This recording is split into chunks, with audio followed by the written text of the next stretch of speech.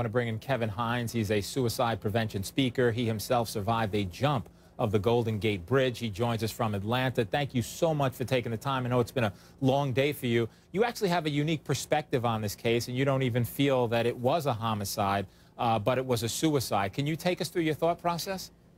You know, it was implied today in one of the previous shows that I didn't have value for human life by one of the pundits, and I would say, if you ask my family and friends, they would say completely the opposite.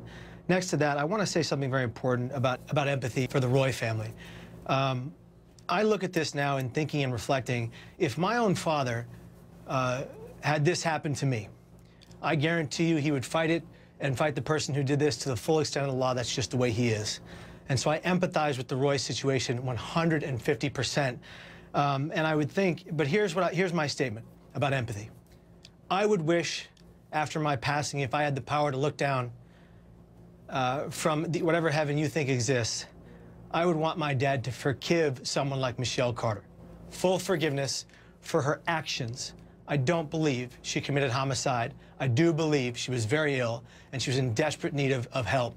And the idea that the judge says that her mental health didn't play a role, the idea that any prosecutor says her mental health didn't play a role, I have lived with this bipolar disease for 20 years. It nearly destroyed me, my entire family, all of my friends, and my wife, who married me later on. Yes, Kevin, it had an effect.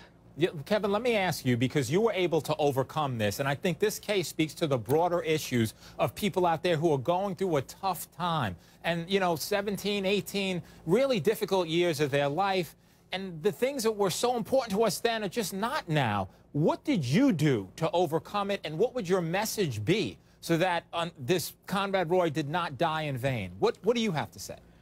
Mr. Jackson, just so you understand, I haven't overcome it. I'm in recovery every day. I have chronic suicidal thoughts, mania, depression, hallucinations, both auditory and visual, on a regular basis. I've learned to manage it through routine, so the people out there suffering like I do, like Roy did, and like Michelle does, I would say this: when you are in desperate need and you are in horrific pain, because brain pain is more desperate and more painful than any physical pain you can ever imagine. People just don't understand that.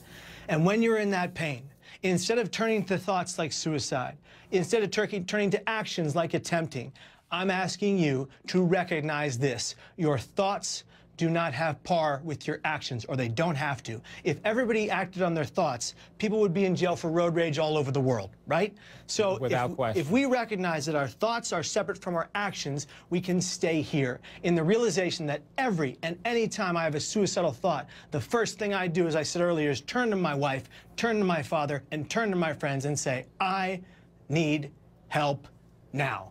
And we get that help. We get that guidance, and it doesn't mean we have to go necessarily to acute care. Sometimes it means I just need a person to sit next to me, hold me, and tell me that I'm loved and cared for and that I am valued, because Conrad Roy and his family are valuable. They are important. And like his mom said, they do matter. But so does Michelle Carter.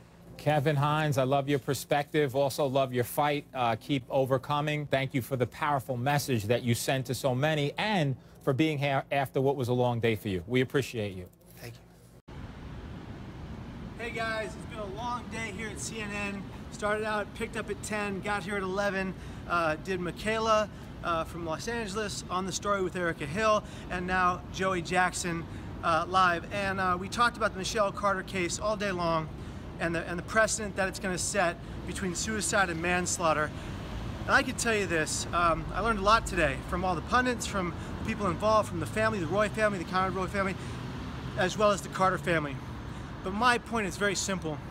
Let's be empathetic to everyone in need, not just the perceived victim.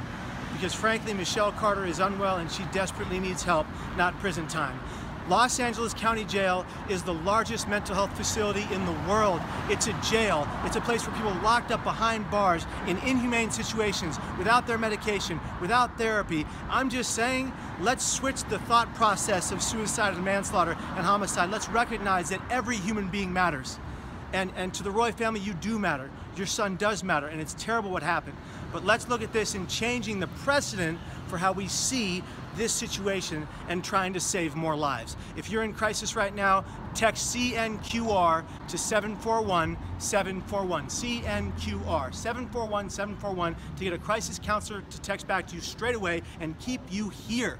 And if you're thinking of suicide and you don't like text, call the National Suicide Prevention Lifeline at 1-800-273-8255.